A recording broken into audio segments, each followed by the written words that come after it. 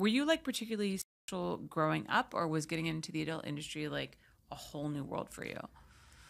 I was very, I've always been like my like I said, nude art, like, you know, I was just so inspired and like, you know, like just like, wow, like I want to draw nudes. And so like, you know, I was just always visually oriented like that. And I was quite promiscuous, quite adventurous, quite down for things that were quite risky.